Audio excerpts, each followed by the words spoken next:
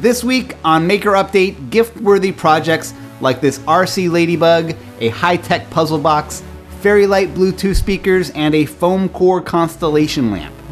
It's Wednesday, I'm Donald Bell, and welcome to another Maker Update. December is almost here, and this week I thought I would round up some projects that could make great gifts. So let's get into it, starting with the project of the week. Greg Zumwalt made this motorized ladybug toy that you can control with your phone over Wi-Fi.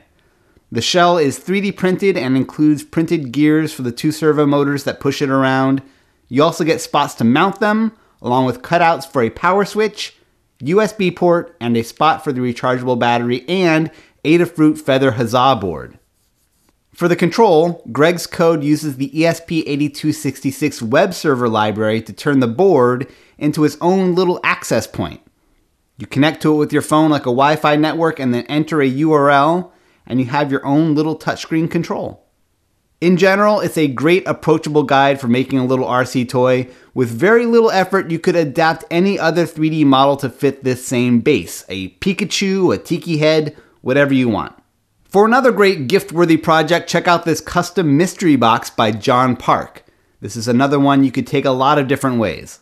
It's essentially a $20 Adafruit Metro board stuffed into a cool enclosure with potentiometers, a keypad, and a light-up button for input, and a nice big RGB character display and piezo speaker for output.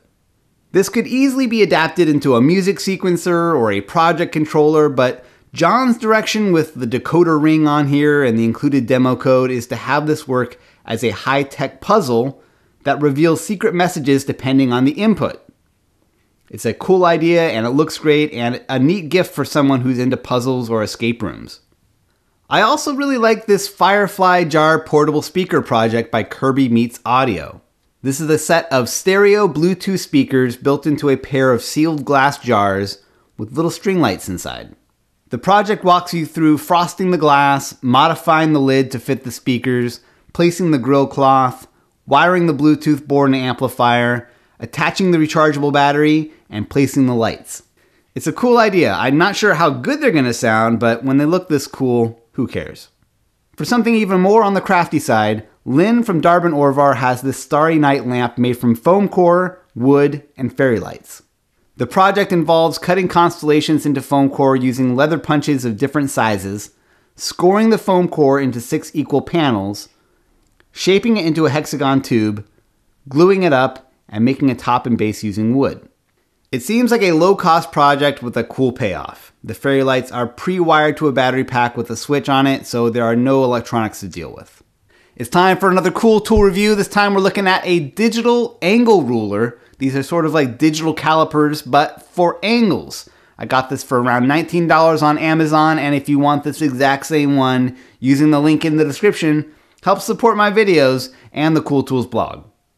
Angles are tricky things. A lot of tools have useful presets for marking and cutting things at 90 or 45 degree angles, but what if you're trying to figure out the imperfect angle of something that already exists? The angle ruler is essentially 2 7-inch rulers hinged in the middle. A display shows you the angle in degrees.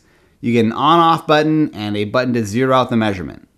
An included lithium coin cell battery slots in from the side.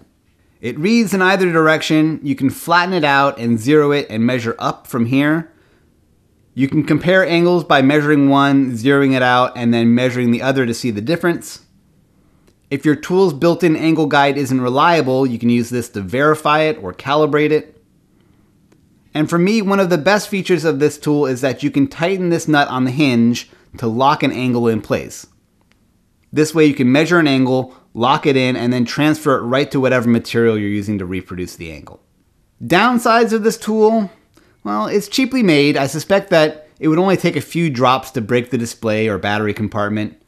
I also can't vouch for the measurements being scientifically precise. And the ruler is a little useless. The display covers a portion of it. The zeros match up at a 90-degree angle, so it can sort of double as a square, but in general, it's not my first choice as a ruler. But for $19, it is my first choice for measuring angles, and for that, it's a bargain. You can pick one up using the link in the description, and remember, you can see thousands of reader-recommended tools like this at cool-tools.org. I have a few more tips to share with you. On Instructables, Becky Stern has her own take on making a 3D printer filament dry box using a gasketed plastic bin, Teflon tubing, and these 3D printed filament feeders from Steve Reisig. It's a step up from the Ziploc bag technique.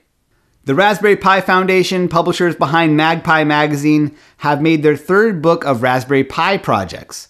It's 200 pages of projects and getting started guides. You can buy a print copy, but just like their magazine, you can also download a full PDF for free. It is one of the best collections of Pi projects I've ever seen, and it has a great intro guide to Python code in the front. You can find the link for this and for all of the projects in the show in the video description. Maker fairs, only a few this weekend as the year winds down, but there's a big one in Rome, a mini one in Berlin, and one in Los Angeles. In fact, I got an email a few days back from maker and musician Davey Sumner, who's performing at the LA Maker Faire with his experimental fork organ that combines DC motors, tuning forks, and magnets. I encourage you to go check it out if you're in the area. And that's it for this week's show. Be sure to subscribe, leave me a comment, leave me a thumbs up, pick up a digital angle ruler, and subscribe to the email newsletter where you can get links for this show sent out to you automatically every week. All right? Thanks for watching, and I'll see you next week.